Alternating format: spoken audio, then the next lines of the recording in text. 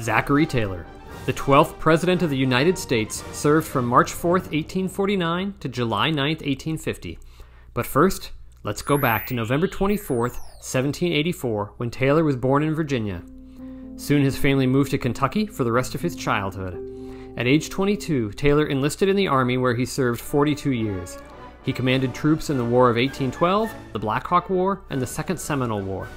He became famous as a major general in the Mexican War, earning the name Old Rough and Ready. Taylor was seen as a hero and was elected president in 1848 after running as the Whig Party candidate.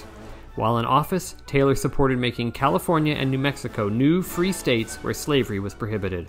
Sadly, just about a year into his presidency, Taylor was diagnosed with cholera and passed away days later on July 9, 1850, at age 65.